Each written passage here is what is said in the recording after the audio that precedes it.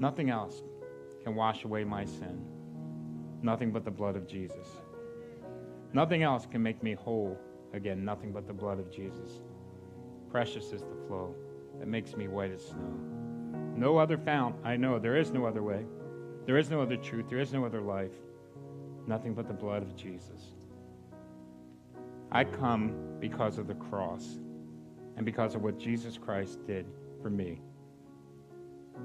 He has come down from that cross. He had entered into that tomb. And as we will find out today, spoiler alert, he is going to resurrect. Where he is seated at the right hand of the Father above. And he is forever making intercession for you and for me. More so for you, because you need it. Way more than I do. Let's hoist this cup. And with everything you have inside you, with every bit of your being, as thankful as you can possibly be, sitting in a church here in South Jersey, in the middle of a mall, I want you to contemplate something. Because of the blood that was shed for you, you now have eternal life. Not something you're going to earn or work for.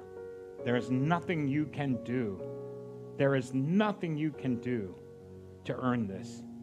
See, the cup you're lifting up right now is representation that when he cried out, it is finished. That's exactly what it was. And because he rose again, we know that he was a worthy sacrifice. And by his resurrection, he demonstrated to you and I that he had the goods. He had the goods to take upon himself the sin of the world. Your sin and my sin. Forgiven. Forgiven. Because of the blood. What better thing can we say than, thank you, Lord. Thank you, Lord.